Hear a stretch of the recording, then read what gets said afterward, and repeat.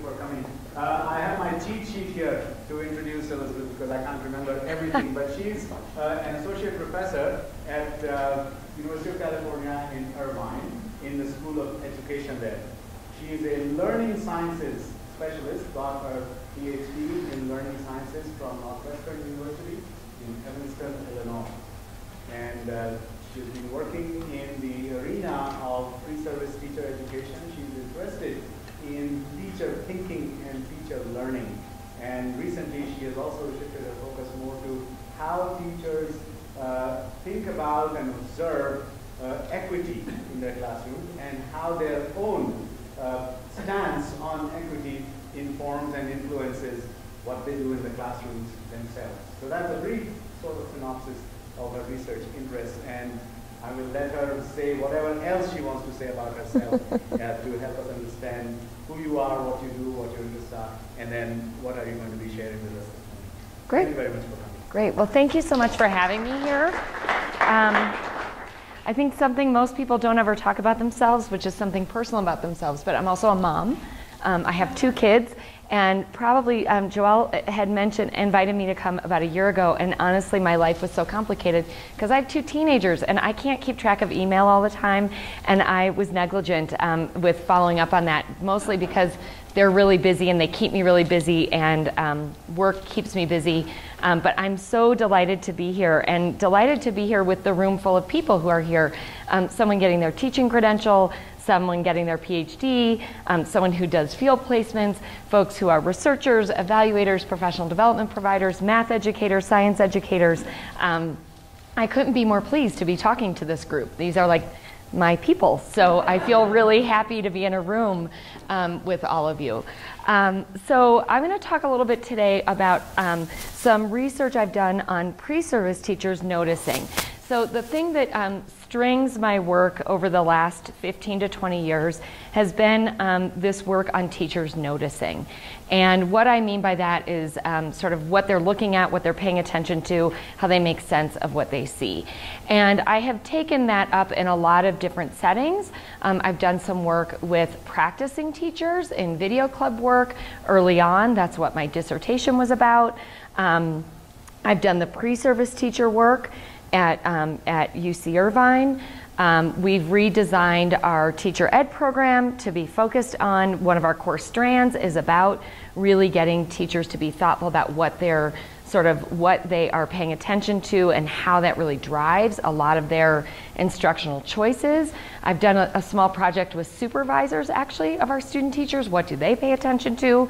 So I care a lot about this idea of noticing as people, Deborah Ball and others, really think about teachers' knowledge being central to practice.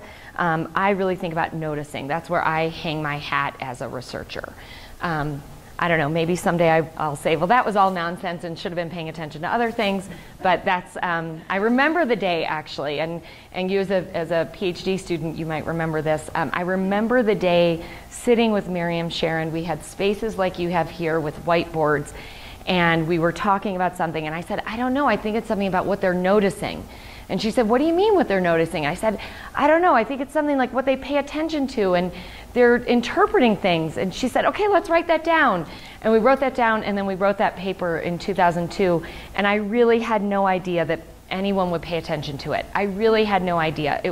I was a very naive graduate student, had no idea, but it was something in my gut told me this seemed important. So I guess here we are. So it's been kind of a productive line of work. So I want to just talk a little bit about this work that I've done at UC Irvine in particular. And I want to start by talking about how I anchor this work in this idea of developing a professional vision of teaching. So much of my work has been organized, has been influenced by Chuck Goodwin's work. This idea that professional vision is those socially organized ways of seeing and understanding of events that are answerable to the distinctive interests of a particular social group. So I really think a lot about this definition.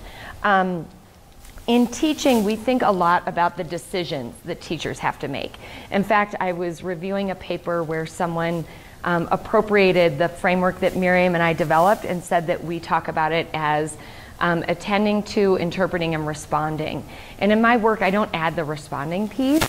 Not that I don't think that's important, I just think we focus so much on the actions that teachers are making and less about all the decision making that's going on behind that. So I have always tried to privilege that decision making. And in fact, I think Chuck Goodwin's work helps us think about other professions.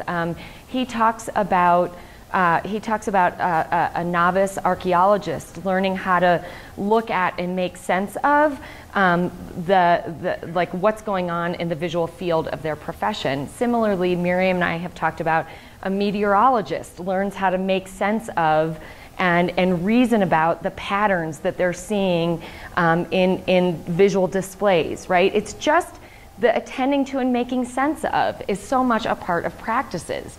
And so we've actually I've tried in my work to really elevate the attending to and making sense of, because yes, everyone else in the world is talking about the practices and the decisions teachers make, whereas I'm trying to foreground all of this other work. Largely influenced by his work. So I ask questions: what do teachers attend to? How do they understand what they see? And how are they socialized to see and understand teaching in particular ways? Those are the three questions. And in my work, I really think a lot about developing a vision of ambitious instruction. And what I mean by that is the student-centered approach to teaching that we've all heard about in the field for the last 20 years or so. And also, this is driven by some of Pam Grossman and Mary Kennedy's work that tells us that teachers lack a conceptual framework of ambitious teaching. So we have to kind of equip them with one. So let's help try to figure out what that looks like. And they need, I think of it as pre-service teachers, and teachers also need opportunities to learn to see teaching in new ways. Last year at AERA, Paul Cobb gave a talk. He's been doing all this work with these districts in Tennessee and I think a couple of other states now, where they're trying to do all this math reform. And he said the one issue that they found is that these teachers did not have a vision of what this looked like.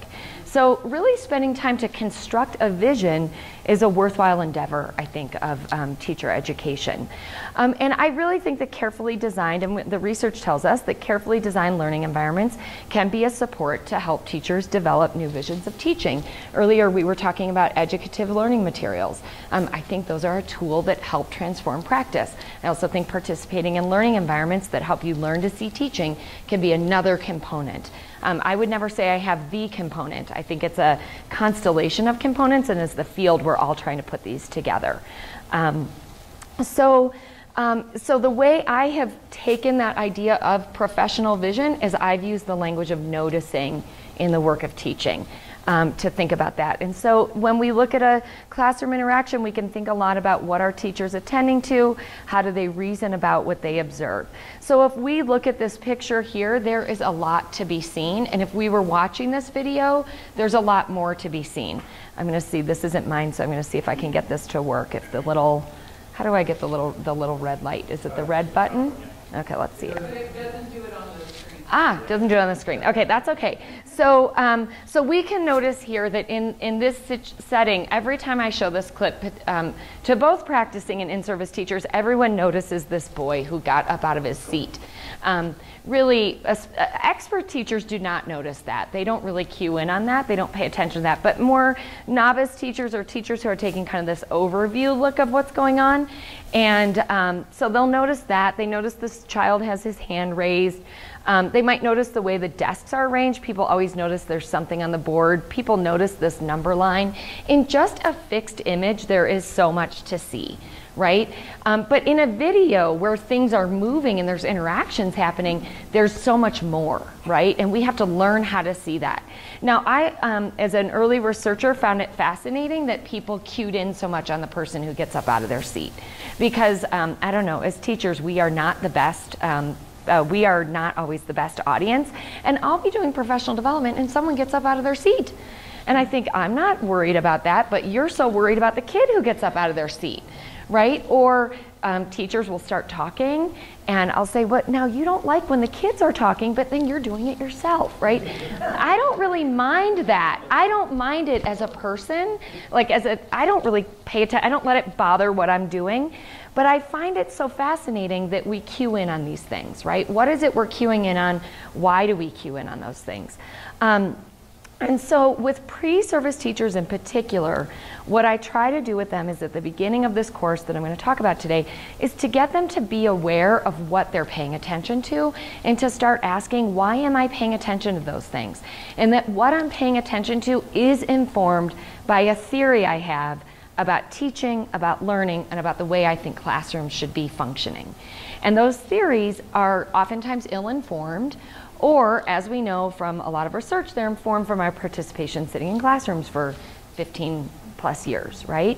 And so we have to undo, or we know from science education, undoing probably isn't the right thing. So instead, I have to take sort of the conceptions people have of teaching and learning and help them build, reframe, reconstruct, get some new language to really think about what's going on in there.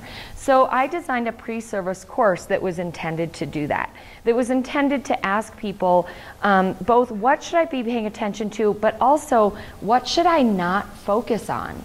It's also as important to say I can't focus on everything.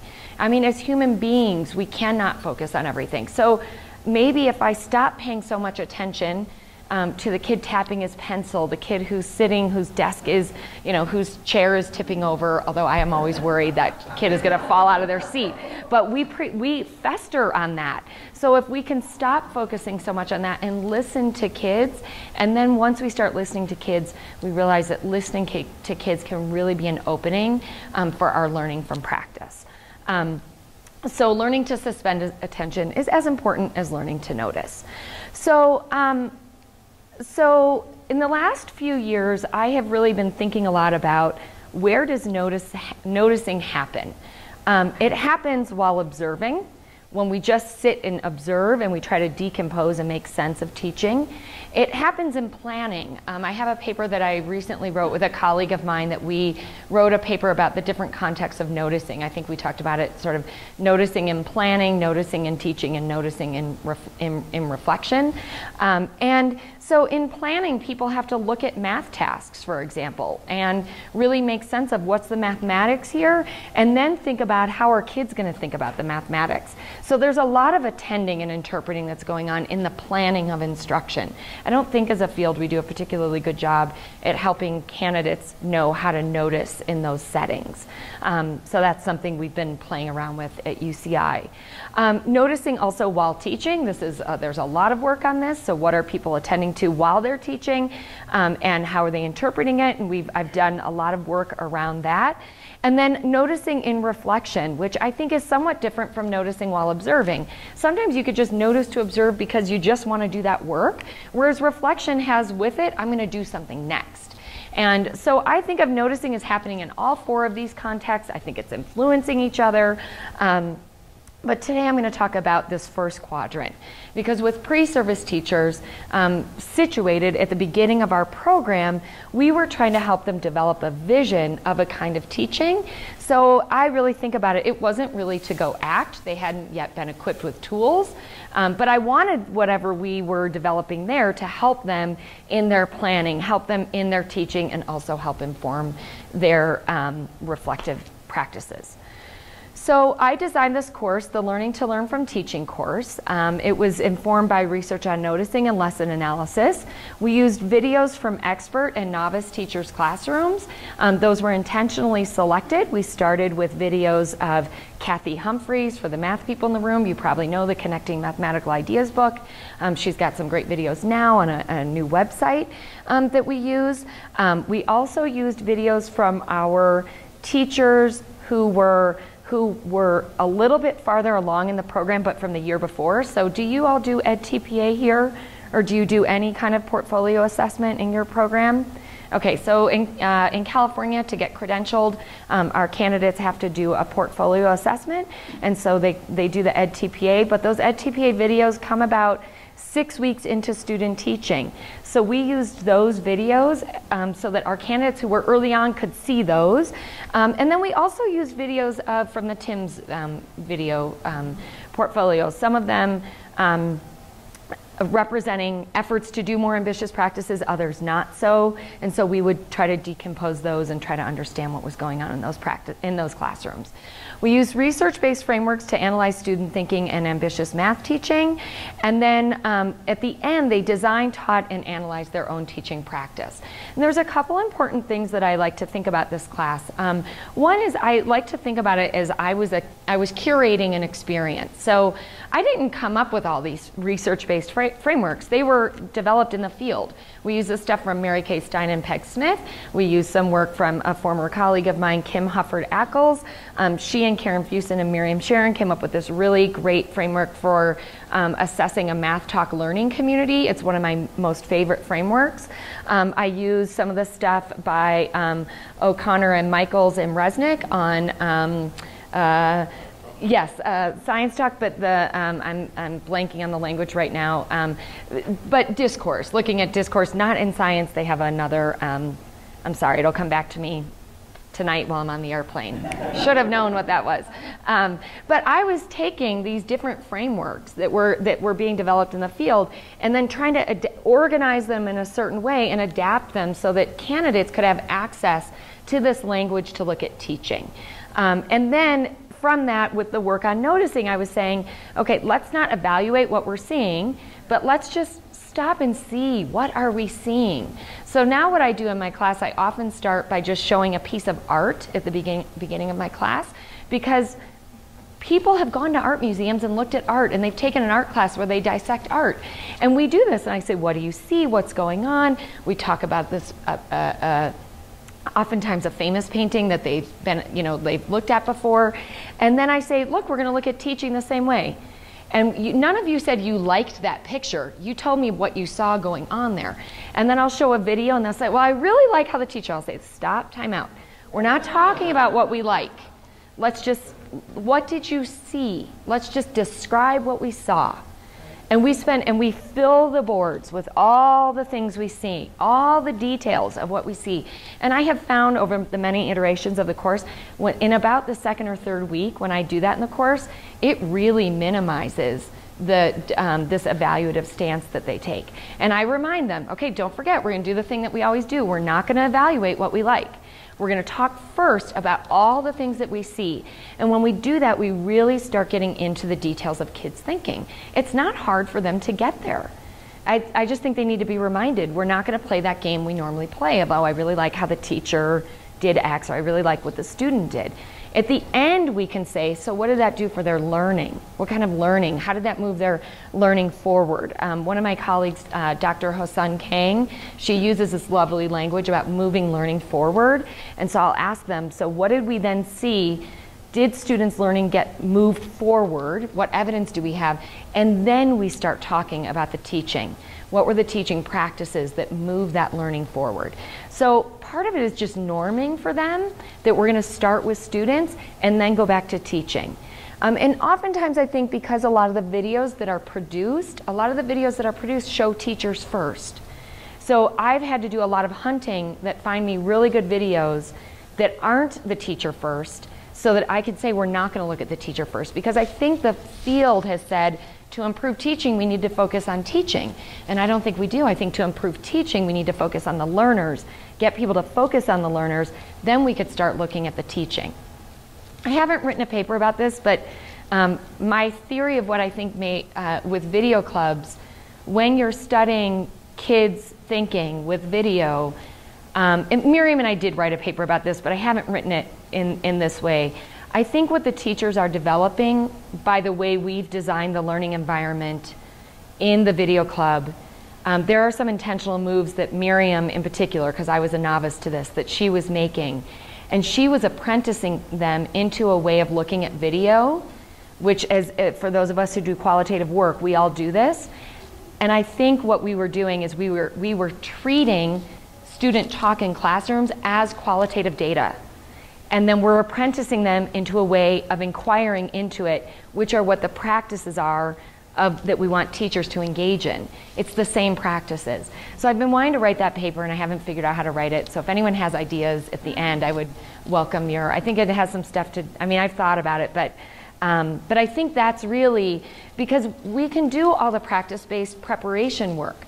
We can give them really good tools, but in the moment, kids are saying things and you have to stop and pause and listen and really pay attention to what they're thinking. We all know this in the room, but it's hard to do it in the moment. And we have to, that's I think what Miriam and I were equipping them to do, is to learn to take that stance.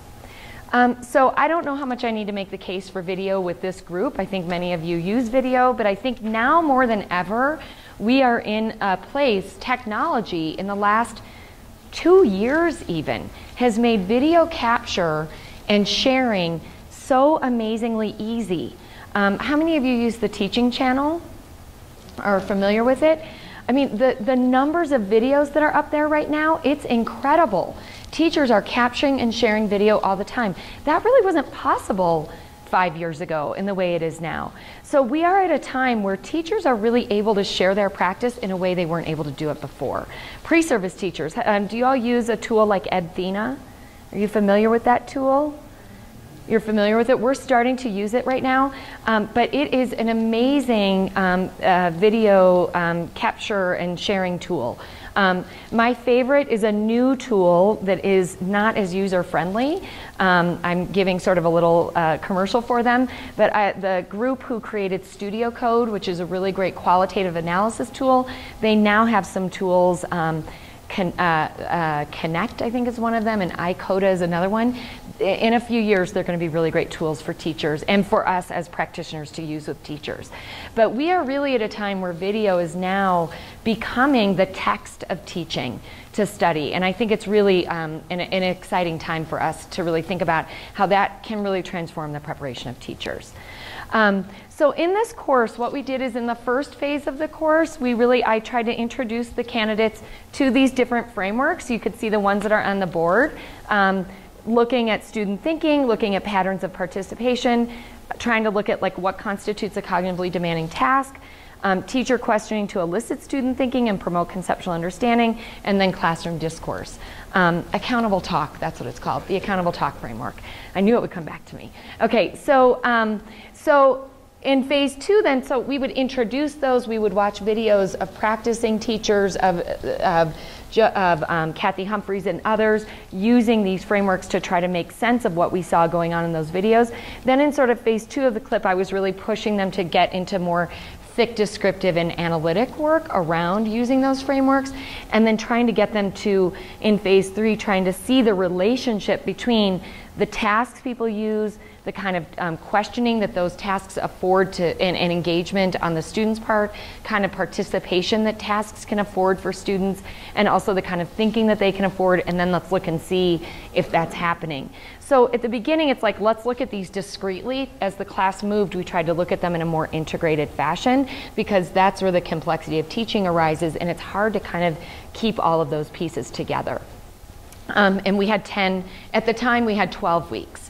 I was able to convince them to give me 2 extra weeks, but now I only have 10 weeks, and it's a slightly different course now because I teach it with all candidates. At the time when I was first experimenting with this, it was just math candidates, and I think there are affordances and constraints of each. Okay. So the 2 questions I was asking for this research study was, do secondary math candidates who participated in the Learning to Learn from Teaching course, do they develop new ways of noticing mathematics instruction? What's the nature and development of their noticing practices, and how do their noticing practices develop over time? So the paper of this talk just came out in Cognition and Instruction in 2017. If anyone would like it, I'd be glad to share it with you, because I'm going to kind of give you the quick overview of that. This is like old work for me in some ways, but I feel like I have to share it because it was like giving birth to a child. If anyone has ever written a paper for Journal of Learning Sciences or Cognition and Instruction, they are really hard. They're great journals to publish in, but their editors make you work really hard, and this paper took a lot of energy. Okay. So there was one cohort of participants for this study. The course is offered in the fall quarter of our 3-quarter credential program. In California, candidates get their undergraduate degree in a discipline and then their teaching credential in their 5th year, except for our CalTeach program, which is like your UTeach program. We have a small number, a small running program, about 25 candidates each year. That's an undergraduate 4-year program. So for this study, I used a pre and post video analysis task. I would love to talk with other people, with some of you later. I do have some post data that was their EdTPA videos, and we did see some statistically significant differences between the candidates from the year before this who didn't have the class and those who did in their teaching. But when I tried writing that up for CNI, they said, well, it's a different source of data. We don't buy the findings. And I'm like, come on, this is a publishable paper. But now I feel like it's kind of old. So I would love to get some people's thoughts on that and how to position that and share that.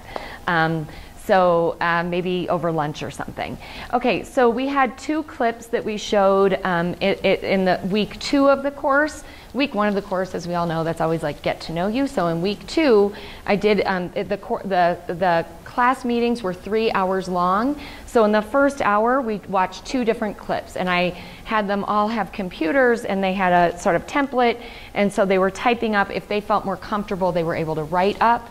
I asked them if they wanted to do the writing up. There were 2 candidates who did that, so then we typed up their responses afterward, which was kind of interesting because they actually drew drawings of what was happening, and I thought, oh shoot, maybe the other students, if they had not been typing up, they might have drawn some stuff too.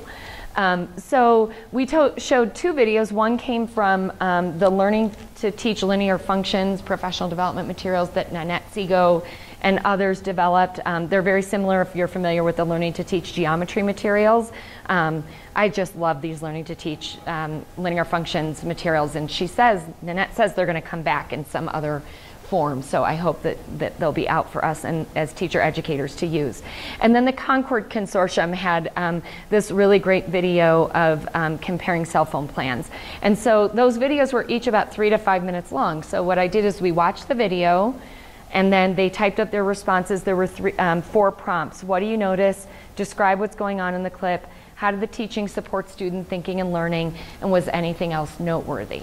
And so they watched the clip. They typed up their responses. I asked them if they wanted to watch the clip a second time. They did.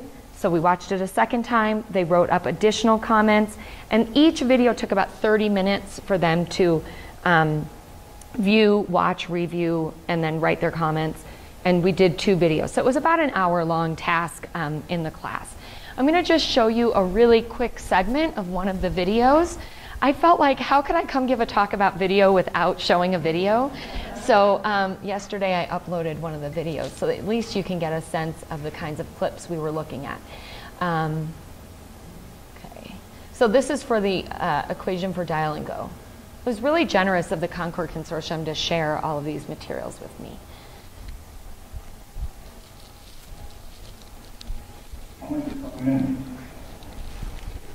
Econ.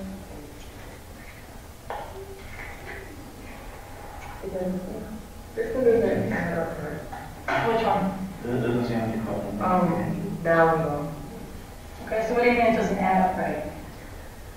I don't know what she means, but don't say. You said for 1 minute? For 1 minute, it's going to charge a flat rate because it's automatically from 0 to 200. You're gonna pay $30 no matter what. Is that right? So I would agree with that. Well, I didn't slow. No, the average. That's just longer. Yeah, so we're looking for the slope, so we gotta find how much it costs. 30 for the slope. It's gonna come out 500. Oh, flat. The intersection is where the both self-employed stuff, and that's at $50. Yeah, but we want to know the slope or down go. Okay. So what do you notice about the line? It's flat. Okay. It starts off flat, so it starts off flat and then it rises. As soon as it starts rising. Okay. So. Okay. We don't know how much it goes in per minute after that. Okay. So how did you figure that out? I did 300 divided by $30 or whatever, because it goes every 30 minutes, it goes at $30. If I did that, I don't know. Well, think about what you just said. Say it again. Every 300 minutes, it goes at $30. Okay, do you agree with that or do you look? No, 100 every 100 minutes, it goes up. They go. Okay. So what's your slow time? Oh, you get X. What X is the minutes, right? It can't. How do you find? It can't be 30 though. 'Cause that's wrong. 30 is the one in the. I'm talking about the school. Yeah. Okay, so you get the idea, right? So we watched this clip, and these are the kinds of clips we watched quite a bit in the course. Even though the teacher's present, I feel like this clip has so much interesting student talk, and there's so much collaboration in terms of sort of patterns of participation. There's so many interesting things, I think, to look at this in this clip. And not surprisingly, at the beginning of the quarter when they watch this, they're like, well, there's only 4 students in the class. I mean, just such a fascinating comment, I think, right? That was their inference, rather than the teachers just working with a group or something, right? I found it really interesting that that's the kinds of things that they were paying attention to. So when we started coding the data, we were looking at what were their objects of noticing. So in this clip, relative to the objects of noticing, I've just sort of documented here. What I did is I actually worked with one of my CalTeach students who was a math major, and she and I watched these clips together, and I said, help me with all the like interesting math stuff that's going on in here. And she did this with me with a bunch of math clips, which I thought was a fun way to get some of our teacher credential candidates involved in our research. And so we did this, and so you can see there's some different things about student thinking that are worth seeing here. The mathematical focus of the task, I think, is in terms of sort of the high cognitive demanding tasks from Mary Kay Stein's work. We can think about it as this is high cognitive demand, and we wanted them to be able to be cueing into that when they're noticing. What kinds of pedagogies here are for making thinking visible, right? So the way she's asking questions, the way she's generating discussion, and then the classroom discourse, who's the source of ideas, who's responsible for learning. So the ways that we thought about these things, the reason I chose this clip is because for all those frameworks that we chose in the course, there were things that could be seen, right? So that's why it was a good pre-post. And it was one that I also anticipated, likely in the early, they were gonna have things to say that weren't really as rich mathematically and about the discussion. And it's also the case that one of the clips we showed was a whole class discussion, and then the other one was a small class discussion, because we're trying to talk about how both of these things are worthwhile in classrooms. So then in our data analysis, then what we did is we were looking at the shifts in the noticing by the cohort. So the coding scheme was informed by some prior research on noticing and lesson analysis. We generated these 3 different levels. There was little to know in terms of what was noticed and how they were noticing it. So a level 0 was there was little to no attention to features of ambitious instruction. It was somewhat surprising, but maybe not so much for those of us who do teacher prep work, was that early on they really weren't even noticing the task. They weren't even commenting on the task. Like, what was the math people were doing in these videos? They weren't paying attention to that. And then we were looking at, over time, did they become more detailed and inferential, right? And then in terms of how they were noticing it, these sort of more overly simplistic observations with few links, and then over time were they starting to see interconnections between those different dimensions.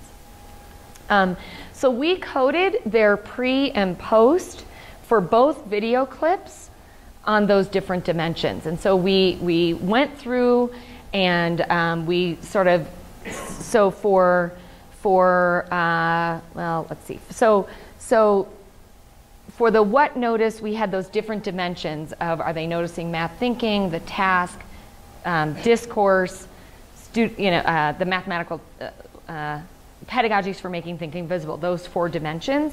So then we would give it either, we'd read through the whole response and we'd kind of pay attention to 0, 1, or 2 for each of those dimensions.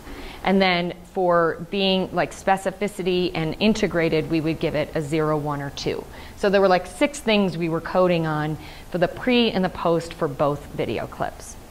And what we found was that at the beginning, there was not, about 19 of the candidates really didn't pay attention at all to the content or the learning goal. 11 did, but sort of in a more simplistic way.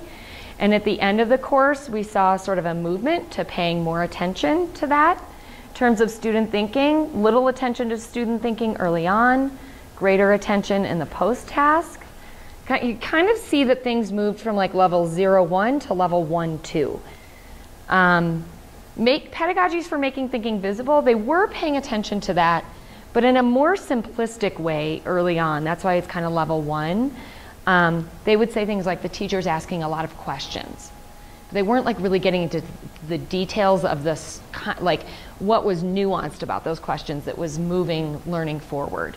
And they still paid attention to that, but in a more sophisticated way later. Classroom discourse, they paid some attention to that. Again, I think they were paying attention like kids are talking to each other. And then over time they were using, I mean, to me what's noteworthy for this is like you look at the level 0s in the post video, right? There's just not as much going on there. But really kind of at level 1, which means they're attending to it and they're describing it. Some interpretation, but really not that much integration among that. We're going to see that at the bottom. So we see them getting much more specific, but they're not really making as many connections between, like the teacher did this and so it resulted in this kind of student thinking, or the student said this and it impacted the other students' thinking in this way. They're still seeing things kind of discreetly. Okay, that's not surprising to me. It's the fall quarter of their credential program. So, you know, my feeling is like, and one thing I've been working on the last 4 years was trying to get our teacher ed faculty to see our program as a system and that we're all together and our courses are not discrete. Yeah, now that's, yeah. Yeah, well, there's a lot of reasons that's a problem, and one of them is that the system, the university system, does not reward that work for me to do that with the faculty. So, and to me, that's like the work I think is so meaningful and important, because this course is like a launching off point, and if we could then get all of our methods instructors working in sort of improvement communities who are doing this work in winter and spring when they're in their student teaching, we would be doing so much more for our candidates in terms of kind of how they can be looking at teaching and getting better at their teaching. So how do I write a paper that the university system is kind of like messed up that way? I can't really do that, right? Yeah, but you know, you still, I'm not a full professor. So, okay. So this is just a standard kind of comment in the pre for the clip that I showed you. This clip is about a small group with a teacher discussing a problem. Students have the same graph and they're discussing the graph together. The teacher did not explain much. She only asked guiding questions. Students are very comfortable talking and discussing their thinking about the problem. They're able to discuss and explain. They can also analyze the graph to support their ideas. This way of teaching creates a good environment for students to talk about the math, explain themselves, and understand the problem. So, like, this is a nice response at the beginning of the class, right? Like, they're kind of seeing there's explaining, people talking, asking guiding questions. They did notice that there's a graph, but outside of that, there's really not much mathematical, like what's mathematically important here, what's the task they're working on, what does explaining and talking, it's still at that like sort of surface level way of looking at teaching. And now I'm going to point out some things that were noteworthy in her post. So students are working in a small group of 4 with the teacher. They're working on graphing a linear equation. A student starts the discussion with a question. One of them gives some reasons why the graph looks the way it did. They discuss the growth of the graph. After every 100 minutes, it goes up $30. We can start seeing how different this is, right? So let me point out a few things. So in terms of the mathematics, graphing a linear equation, growth of the graph, slope and y-intercept, finding the slope. They're identifying mathematically what's going on here.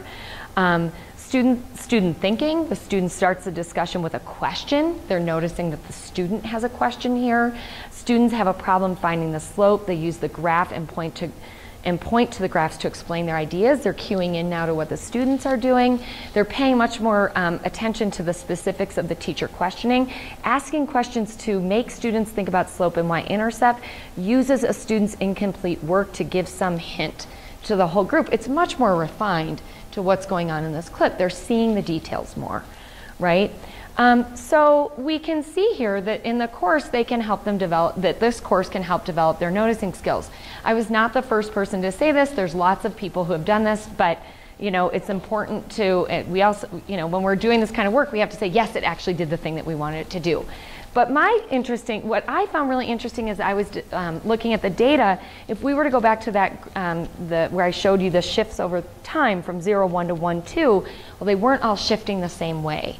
And I'm interested in variation. That's something I think is really interesting because I think variation helps us see maybe where we need to offer different kinds of supports.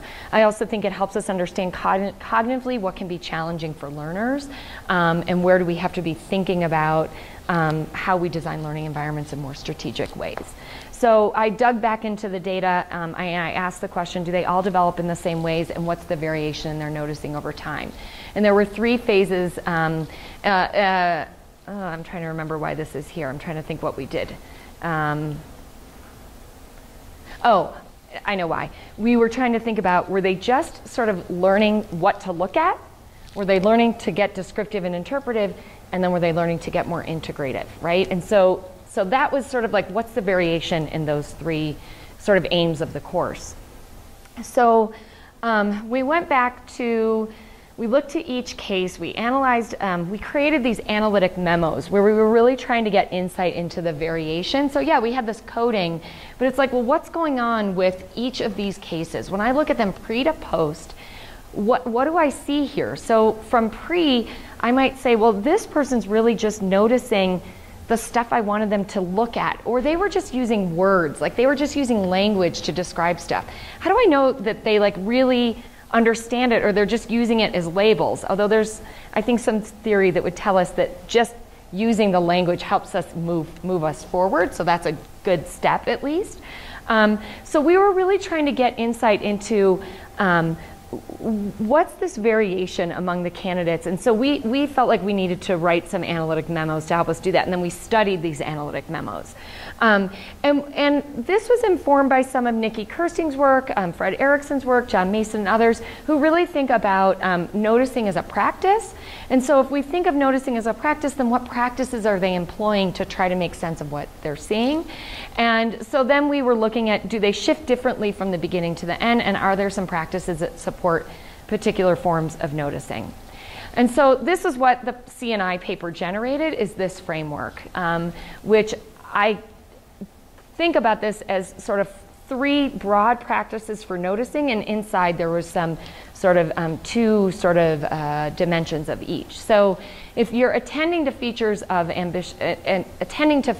instruction, what we saw in the data is that they're using some generic frames to observe instruction, and others are using framework terminology. So that's sort of the labeling of the frameworks that we gave.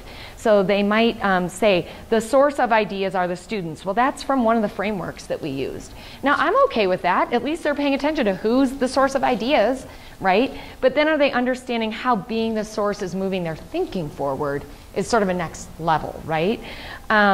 Elaborating on observations means that they were providing more detailed descriptions, or they were exploring details of those features of ambitious instruction. And the distinguishing features there is that providing detailed descriptions, if any of you have done this kind of work, you might find that teachers or pre-service teachers will provide like a narrative description of what's going on, just a play-by-play account, without sort of there's no sort of thesis or claims that are informing. It's like at the beginning, it started like this, and then this happened, and it can be really detail and rich, but there's no distinguishing of what's important and what's not important. Whereas the other one was sort of like, I'm going to notice that there's some interesting student thinking. I'm going to tell you a lot about that student thinking in more detail. And then the integrating is, this was super interesting. There were people who were doing what we called blending visions of teaching to analyze instruction. So they would use some of the framework terminology and do this really interesting analysis, and then they would use these sort of, they talk about learning styles. And I'd be like, learning styles? That is not a framework that we're using in this class. And so they were blending these visions, which I think is super interesting, right? Part of learning is appropriating new things, but you don't just get rid of old stuff. And so I think they're trying to make sense of what's going on. That actually was like the most interesting thing, I think, for me of this data. And then the using a vision to systematically analyze instruction, I would say that's where they're really doing the thing that is our aim of the course.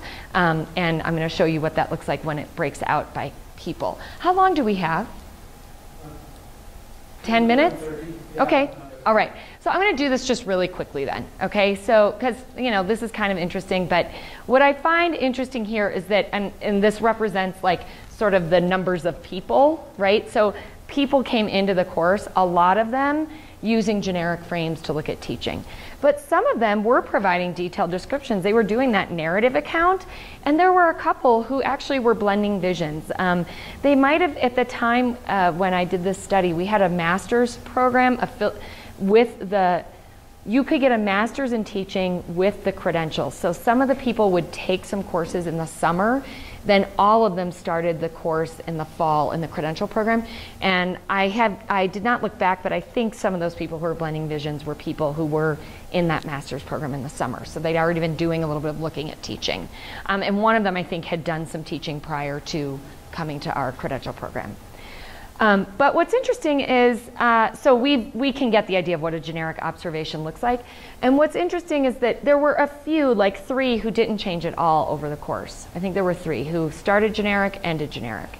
That's why the PACT, now it was the PACT data at the time, now it's the EdTPA is what, but that's what was really interesting about that data is that 2 of those 3 people, when we code their EdTPA data, they were totally looking at teaching differently.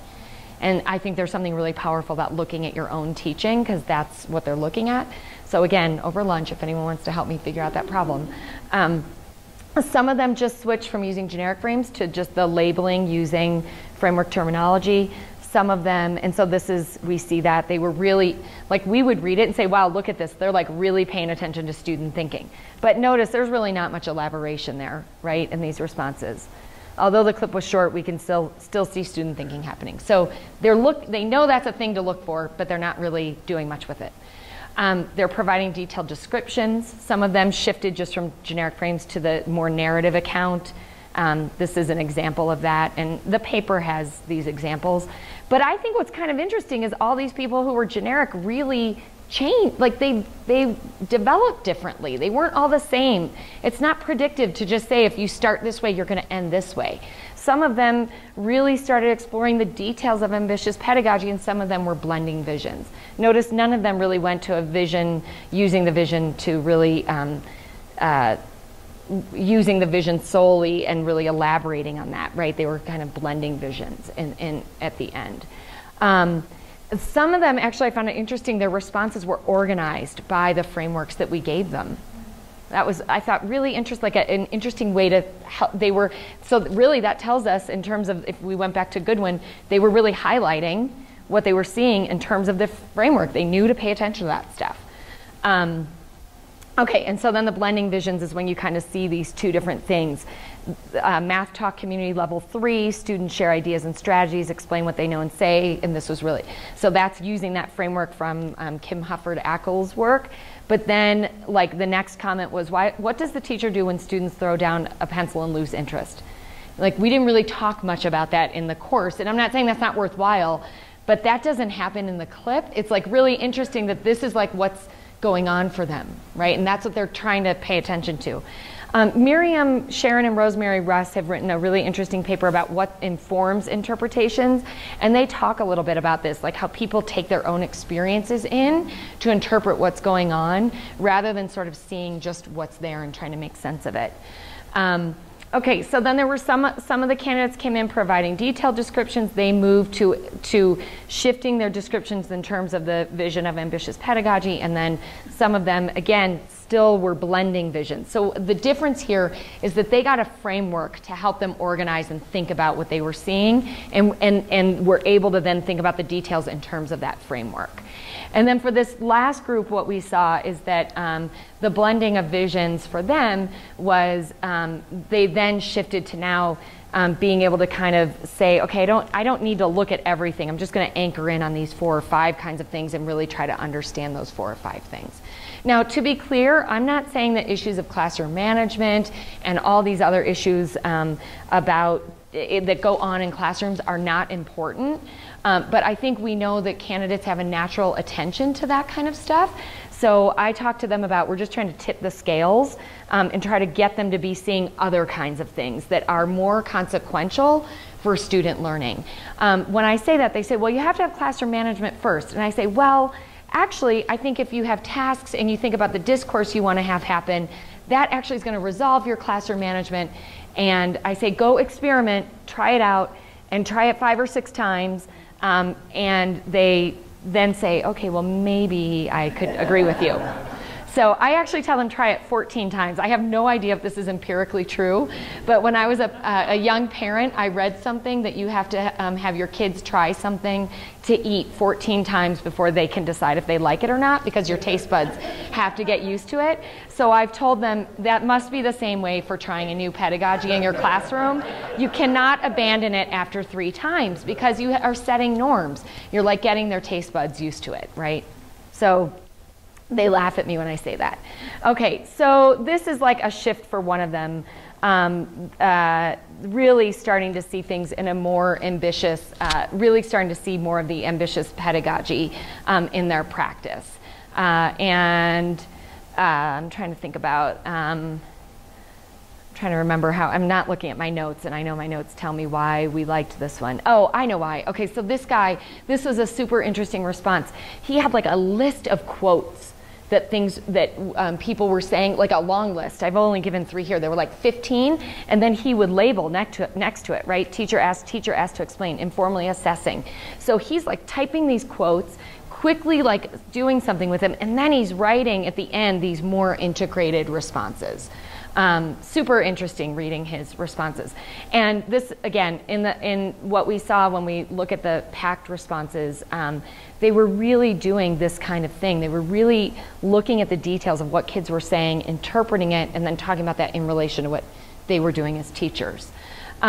So this raises a lot of questions. What are variations in the visions of teaching that candidates develop through their participation in different contexts? How does that influence their noticing practice? This is why I did the study with the supervisors of student teachers.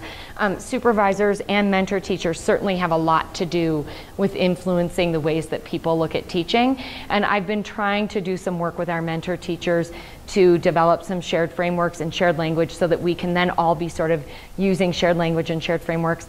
That's a harder nut to crack, you all can imagine. So I need a grant that would then at least get me to pay them to do some stuff. So I've been trying to get some funding for that.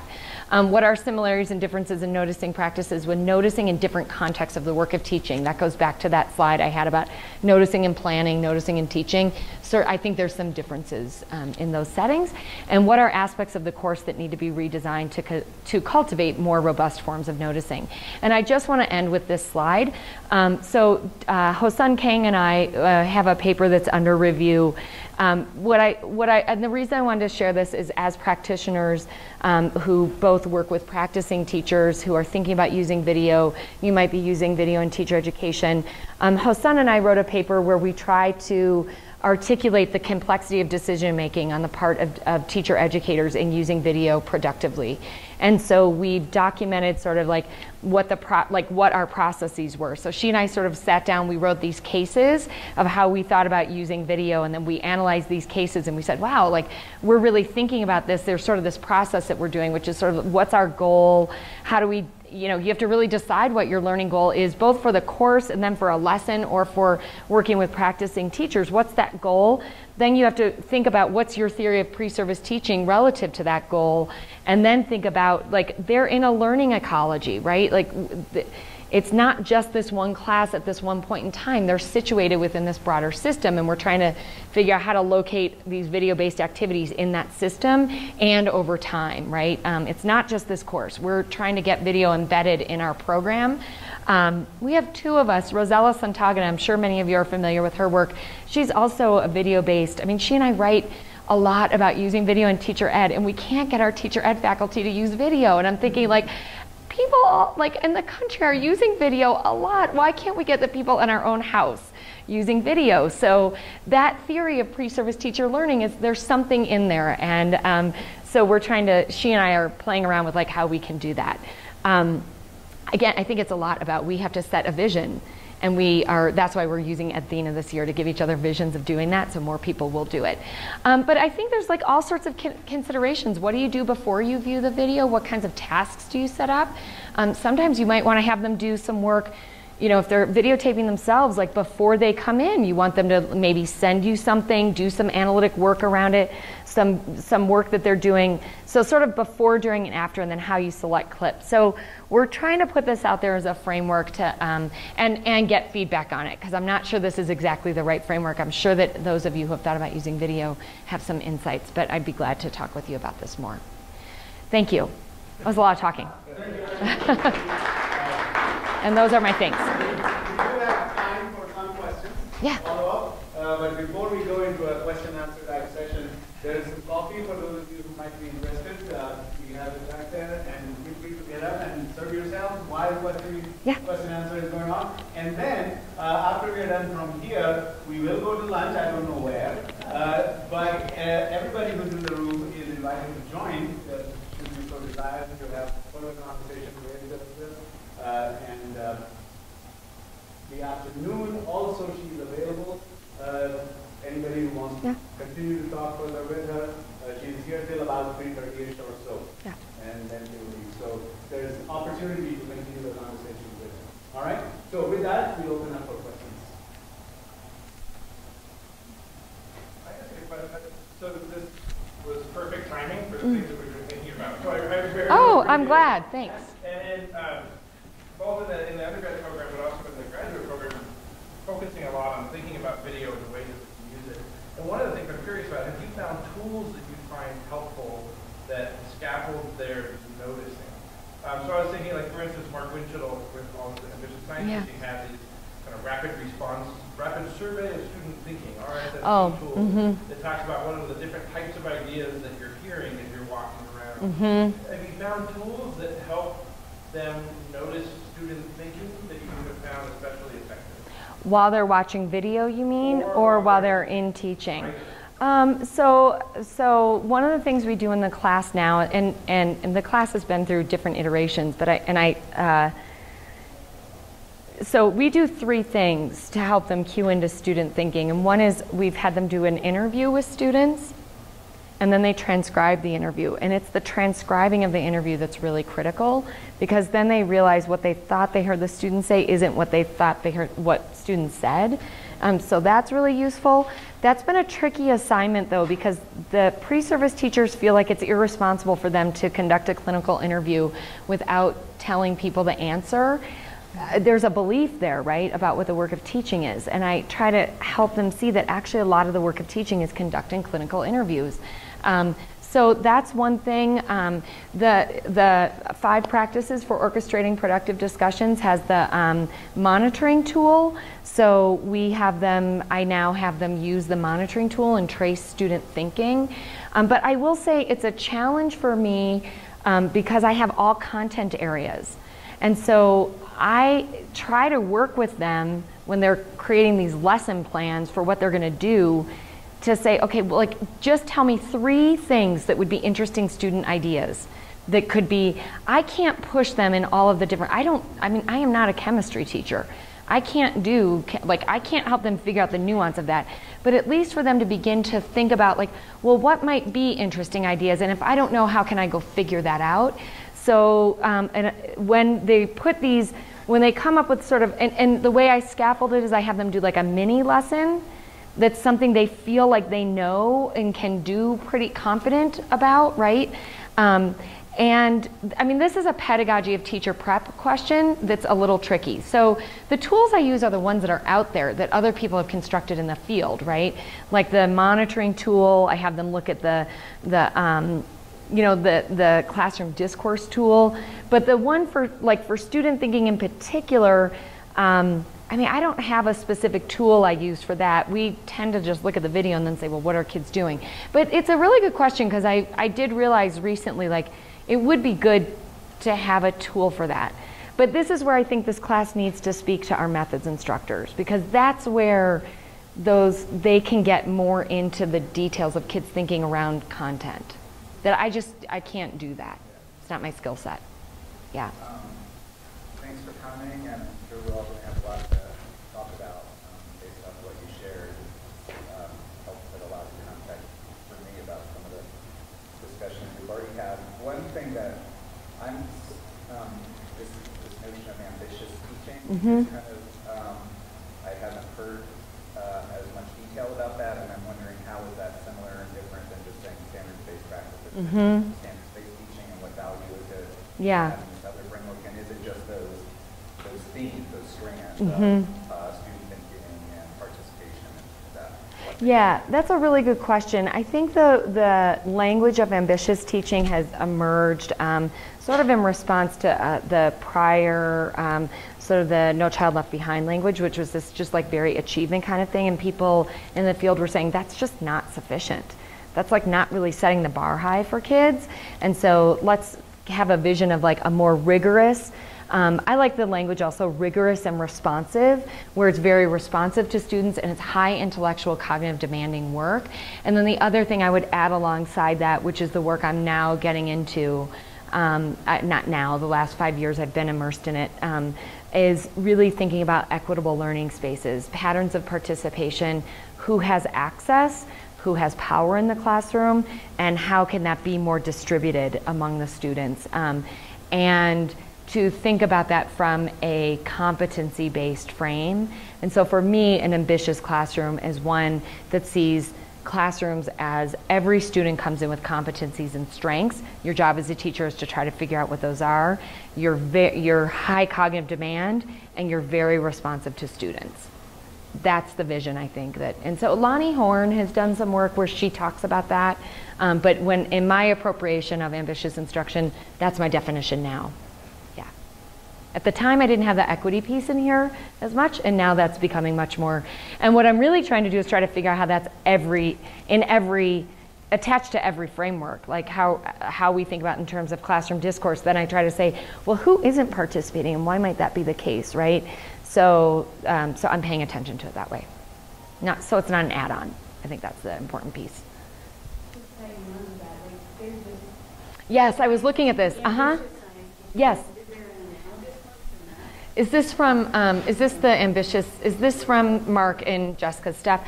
You know, no, there isn't one. I mean, there's certainly the work that Elham Kazemi and Maggie Lampert and that whole group that they've been doing on what they call high leverage practices. I mean, I have such great respect for those people, so I don't want to be criticizing that work. I don't think it's sufficient. And my colleague Vicki Hand and I, we've been working on this stuff on noticing and inequity. One of our students who's working with us, we had this really great conversation this summer where I think we're trying to say there are certainly these high leverage practices, but wrapped around it are some other things that go on in teaching. Noticing is one of them. Positioning is another. So positioning is like, how are we positioning people in this classroom? How are we positioning the mathematics? Those happen through these practices, but you got to be thinking about this level as well. I don't have an image yet for it, and I'm not sure what the other, like I've been thinking about like something that's like three-pronged, so it's like noticing, positioning, and something else. I don't know what the something else is, but the conversations we've been having, I think if we could get something like that, then we could have some sort of framework that would push the field more. And I really appreciate the work that Mark and Jessica and others have been doing. And they're really in the details of the interactions in teaching, and that's where the high leverage practice stuff is too. I guess for me, the way I've been thinking about it is like teachers have a conceptual framework that's driving all of those details. And I think we have to, as we work on these little details of helping them learn to do these details in practice, we can be working on building a new conceptual framework. We could also be working on a conceptual framework that can then go into, so it's a reciprocal relationship. Does that make sense?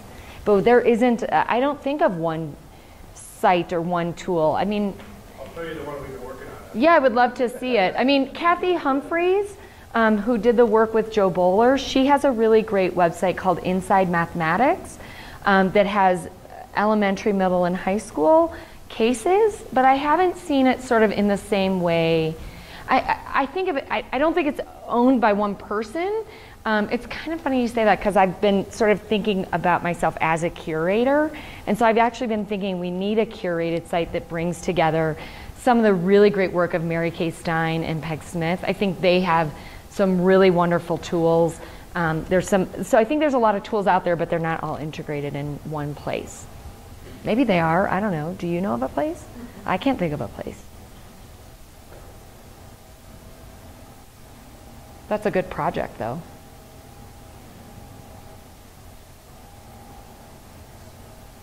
Yes. This course is outside of the CalTeach. Yeah, so, yeah. So that's kind of a lot of what we're talking about, see classroom interactions as Yeah, I used to teach classroom interactions. and the one before it, the Knowing and learning. so we're trying to Yes. And Rosella Santagata teaches knowing and learning, and I used to teach classroom interactions. But we can only teach so much. frameworks. Oh yeah, for sure. Yeah. I mean, we definitely used a lot of this kind of model for the knowing and learning course. Yeah. Are you on semesters? Yes. Yeah, you're so lucky. You really are lucky. Yeah, I think, if I had 16 weeks, 14 weeks, but 10 weeks is just, so classroom interactions is a little tricky with 10 weeks. It's, we kind of have like two semesters of it, but there's other things that have to go on inside of it that are UCI specific, that are, yeah, it makes it hard. Yeah. Any other questions? Yeah.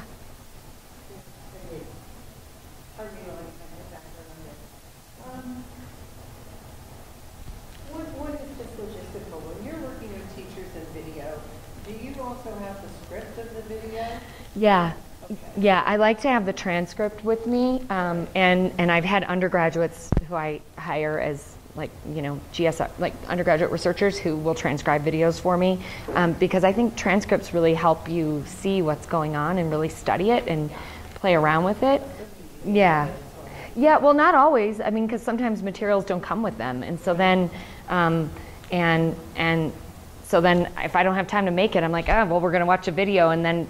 But I think if you have the transcript, you can get inside the interaction more. Yeah. Okay, so my second question is more on methodology. Mm-hmm. Is if you would talk a little bit about how you constructed your levels Uh-huh. in your analysis. Yeah, it was a headache. Really. I mean, there probably should have been like 4 levels. I don't know. I mean, for those of you who do this, like the qualitative work, it is, and someone's always saying, well, why isn't it level 1, 2, 3, and 4? And what?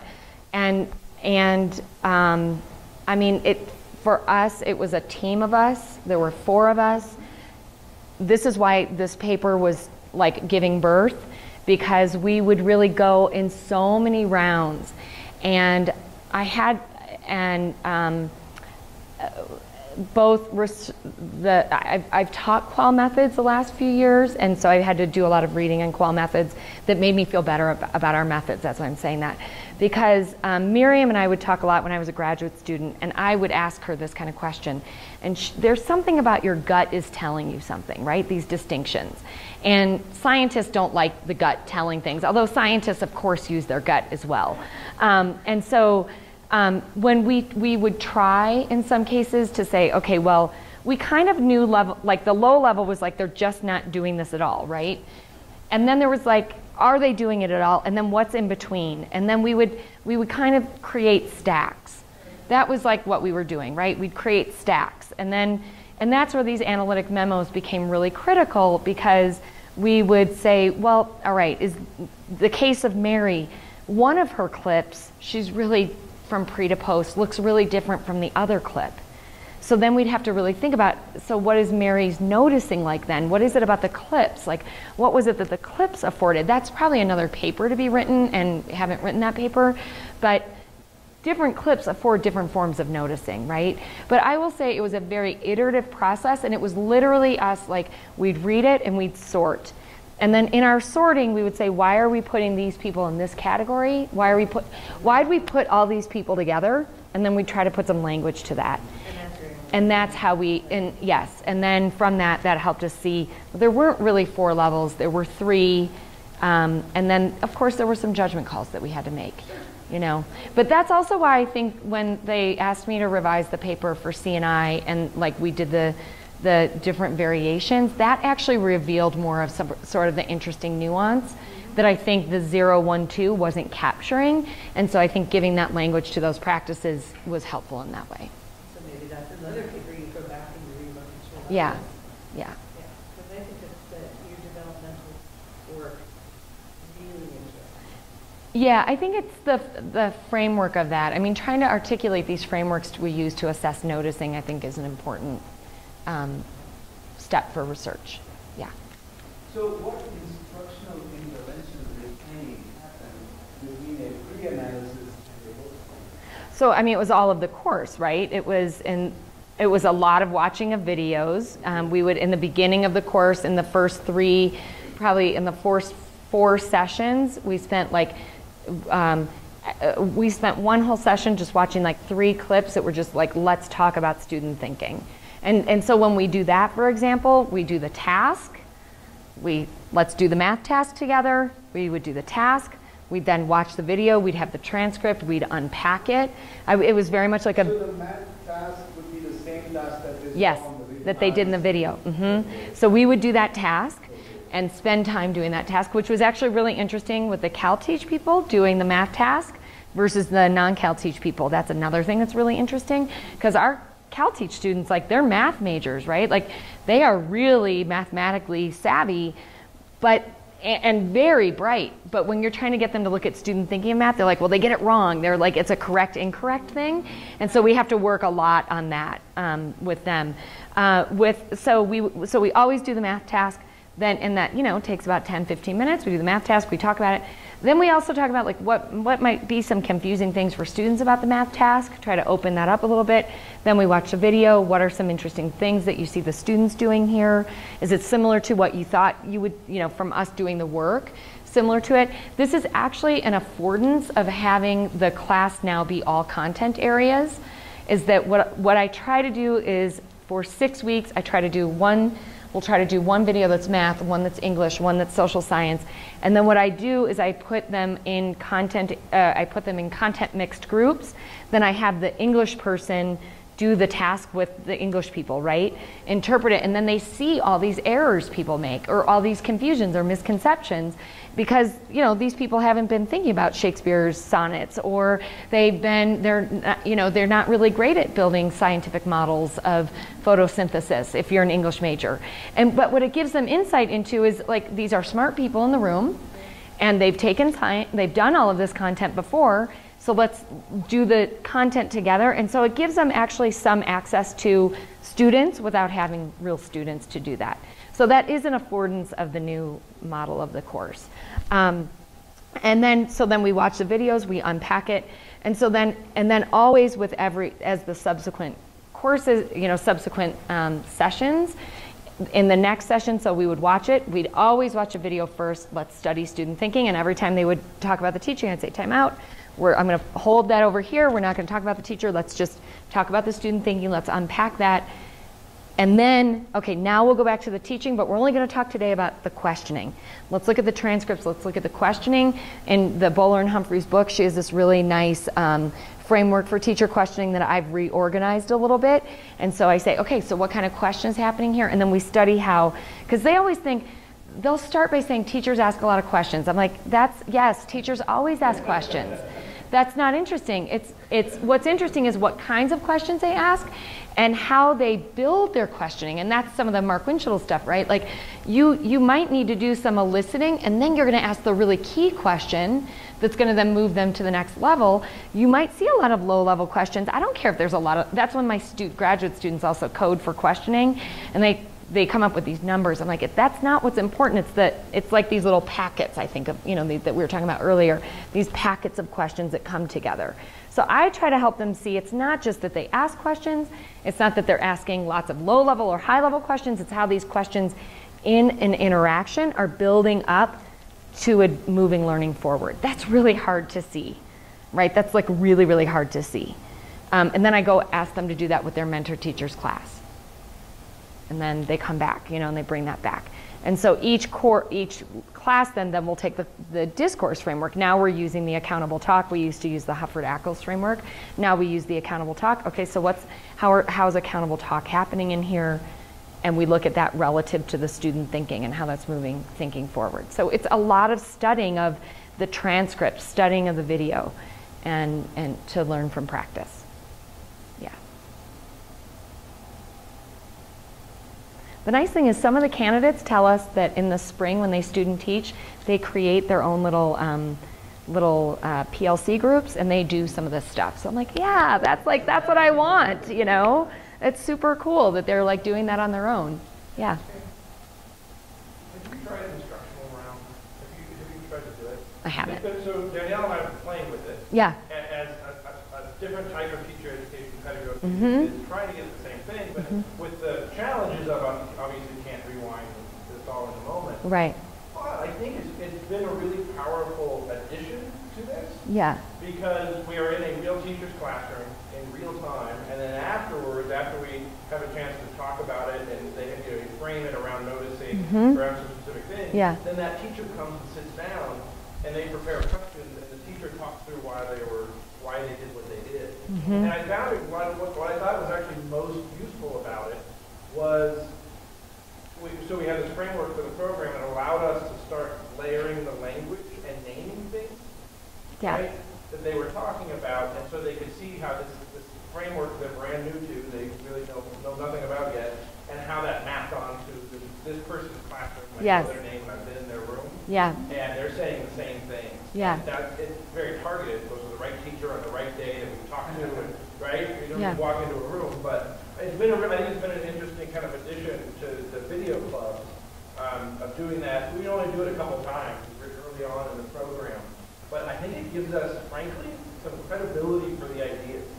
Oh, no, for sure. Really yes. Yes, no, for sure. I mean, I think of this as just like, again, as I said, the last 4 years we've been trying to get our faculty in the credential program sort of really trying to integrate our work. And part of that has been surfacing like what's our pedagogy of teacher preparation. And some of them still really believe that the way you learn to teach, and I'm not saying it's wrong, I just think it needs to be complemented, is by they just do a lot of the experience, the lesson, the way the students would experience it, right? And so they do, and that's fine, but they're still in the position of the learner. They're not the one thinking of all the decisions they have to make as the teacher. And so that's not sufficient. It's a very good pedagogy if they've never experienced that, certainly, but if that's really, we need to wrap it around with the instructional rounds, with lesson study, with video analysis. All of these need to come together. And that's just been a hard challenge to so what we're trying to do is say, who wants to try this together? Let's just do small projects together, and then we think those small projects will begin to percolate and grow in the program. And that's something, when I talk with people at Michigan State, or I talk with people at University of Washington, or I talk with people at University of Michigan, the places I think of where really teacher education is like the center of a lot of what's happening in teacher preparation, the pedagogy of that, they've been at this for 20 years. It's not a quick thing, and it does take buy-in, it does take people being willing. So I think what I try to do is just show, oh, here's this new thing. And with Hosan there, that helps too, because she's also trying to do those kinds of things. Yeah. Innovate on pedagogy. I really want to thank you for coming on a Friday. I know Fridays are not the easiest day, so I really want to thank you so much for coming. It really is, it was such a pleasure to be here. Thank you. I appreciate it.